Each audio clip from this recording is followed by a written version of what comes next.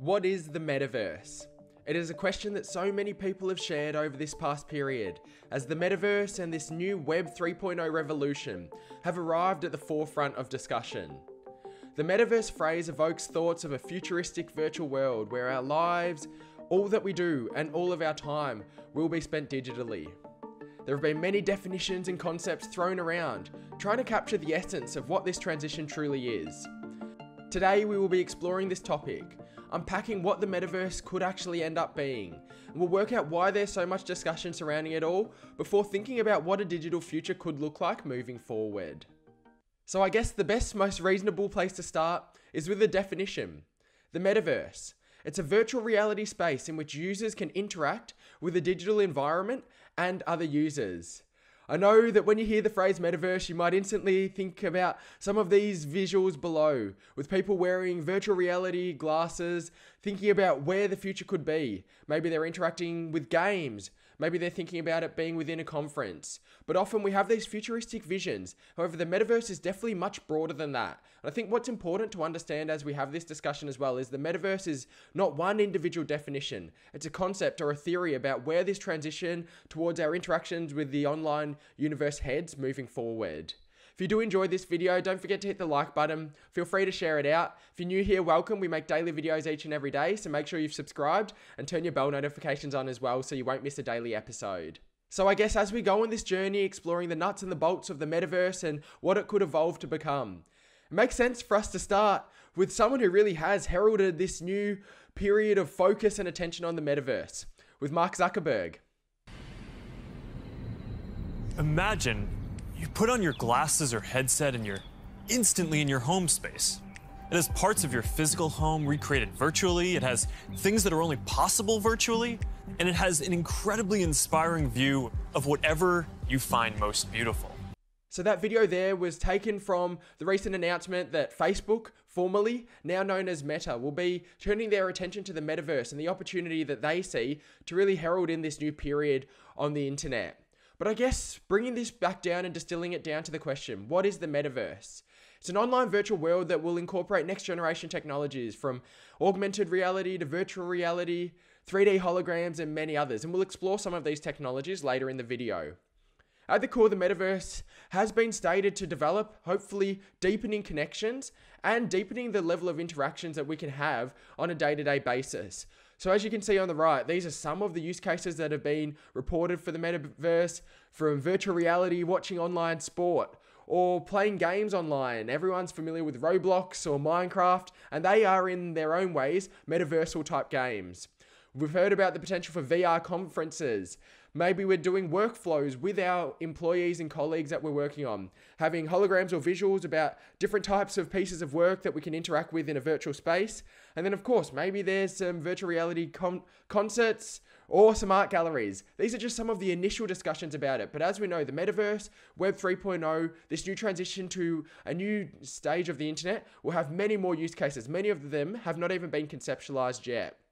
We've heard about spaces to work, to play, to stay in. And of course, these are only going to continue to evolve moving forward as the technology improves and as more eyes and focuses really expand into the metaverse. I think what's interesting as well is that the metaverse translates to a digital economy, which idealistically, aspirationally, it's interoperable. So what that means is that, of course, in many of the spaces that we play or exist within at the moment on Web 2.0, many of these are discrete and siloed interactions. So your Twitter interactions will be different to your YouTube interactions, will be different to some of the workflows or the spaces that you interact, say, on Microsoft Teams for workplaces. However, hopefully, idealistically, the metaverse will be interoperable, which means that you may have a digital avatar that can go from space to space to space. Maybe you have some forms of digital currency that are interoperable across different types of components of the metaverse. Of course, we'll have to wait to see how it plays out, but it will be fascinating. I'd love to know your thoughts on it all, so drop in a comment below what you think about all this metaverse chatter, how you're perceiving this transition towards Web 3.0, and where do you think it all heads moving forward? And I guess it probably is important for us to have a bit of a thought about definitions here.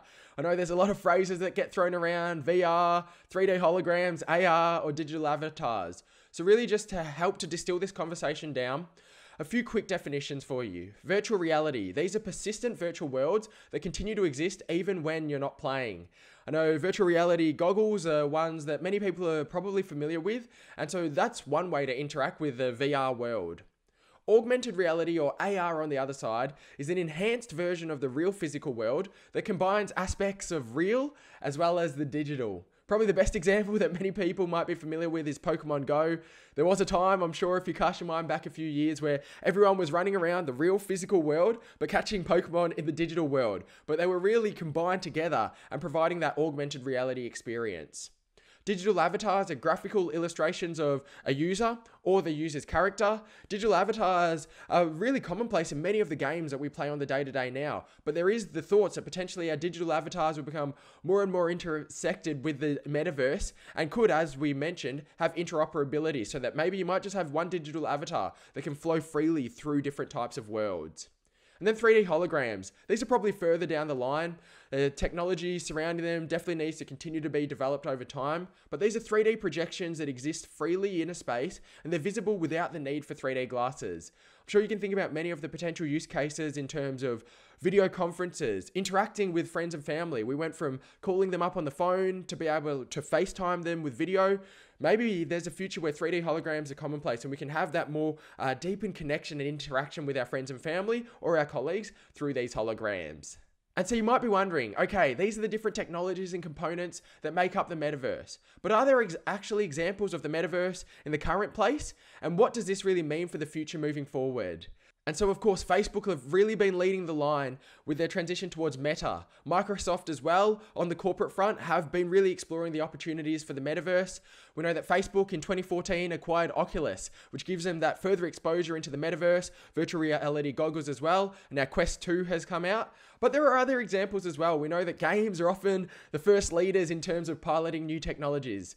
Fortnite had a virtual reality concert with Ariana Grande, as you can state. This is where we've seen that real amalgamation of the technology, the gaming world, as well as the real world virtual reality concert as well, which actually had quite a rapid uptake. I'm sure you're familiar with Minecraft, Roblox. These are types of games that have got metaverse tendencies as well. They've seen users playing in these persistent online worlds and having their avatars really representing them in these worlds. And then Sandbox 2, which has been one of the leading lights. It's a blockchain game, which has really helped to provide users that opportunity to interact with the metaverse world. But it's not the only one. And of course, more games are continuing to develop over this period and will continue over this next decade and beyond.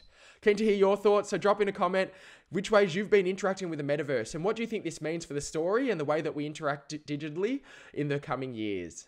And it's always interesting to reflect on why now. Often there are sometimes individual catalysts, or sometimes it's a culmination of a range of catalysts and a confluence of factors that can lead towards digital transitions. There are definitely a few of them in this current state. We've got ultra-fast broadband and internet speeds. We now have the capabilities to hold multi-person and large servers as well. We know that immersive technology is being developed, like virtual reality headsets, augmented reality goggles, though they still have issues. I'm sure anyone who's worn VR headsets for any extended periods of time knows that can contribute to motion sickness, but this technology continues to be developed and has significant investment going into it. We know that persistent, always-on online worlds are becoming more mainstream. We've talked about Minecraft, we've talked about Roblox, we've talked about Fortnite, and these are just a couple of them. But of course, they're becoming more and more persistent as time goes on. It's going to be interesting to see because we know that when the internet first arrived, as you can see from this quote on the right, it started with a series of technological innovations. We had the ability to let computers talk to each other over great distances, or the ability to hyperlink from one web page to another. These technical features were the building blocks that were then used to make more abstract structures that are really commonplace on the day-to-day now. And now this is really what we know the internet for, from websites to apps to social networks and everything else that relies on the core elements. So if we look at the 7 layers of the metaverse, the infrastructure, that's the core building blocks. The infrastructure continues to be developed, and then the human interface for us to be able to interact with the layers of the metaverse. From the mobile phone to smart glasses, better technology, wearables, haptic features that will continue to be developed as well. We know that decentralization is becoming more and more important, and the blockchain is really critical to that. And Web 3.0 is really going to herald this change. But then as we work further up the layers, we start to see that ultimately it ends up with enhanced experiences, enhanced discovery, enhanced connections moving forward, and the opportunities for individuals to really interact at a deeper level with the metaverse. It's going to be interesting to see how it goes. Underpinning it all, the metaverse's focus is going to be providing a space to be immersed within the experience rather than just looking at it as an observable aspect. And so, where does this all head? It is a fascinating question and nobody really has the answer. If you have enjoyed the video so far up to now, don't forget to hit the like button, feel free to share it out. Let us know your thoughts with a comment, and if you're new here, welcome, make sure you've subscribed and turn your bell notifications on. As we know, the earliest internet is nothing like what we see and experience today. We know that the metaverse really is playing at the intersection of Web 3.0, of VR, of AR, of the blockchain. If you are interested in Web 3.0, let us know. We can do another video building on this and following up on that at a later stage. We know that the internet has progressed over time from text-based with Web 1.0 really read-only towards, of course, visuals and photos. And now it's progressed to video being that main form of consumption. We're even interacting through that medium at the moment on YouTube. But over time, it does look like the metaverse and this more persistent online environment is going to be a transition, and quite an organic, natural transition. Of course, there's a broader question about what does this mean for society as we become more and more integrated with this digital world? Do we lose the real nature of society, of connection, of inhuman connection? That's really outside of the scope of today's video, but it is something that is going to become more and more prevalent in terms of the discussions on that societal lens. I think it is important to reflect and remember that the metaverse is a concept rather than a single definition or technology, and it will continue to evolve over time. Nobody truly knows how, but I did think it was interesting just to reflect on this often quoted quote by Paul Krugman. He was a Nobel Prize winning economist, and he stated just over 20 years ago, so it wasn't that long ago, that by 2005 or so, it will become clear that the internet's impact on the economy has been no greater than the fax machines. In this initial stage, of course, we can see many of these more novel or niche uses for technologies that will enable the metaverse and this Web 3.0 transition. But I think it's important to understand that these are the initial pilots. And of course, in the early stages, you see these novel and niche cases, and not all of them will flow all the way through. However, these are the building blocks for what will eventually become potentially this Web 3.0 and this new digital economy and this new digital world. It's going to be a fascinating time. It will be one to watch. I'm keen to know your thoughts on them all. I really hope you enjoyed this video, and thank you so much for joining us. For now, stay well and happy investing.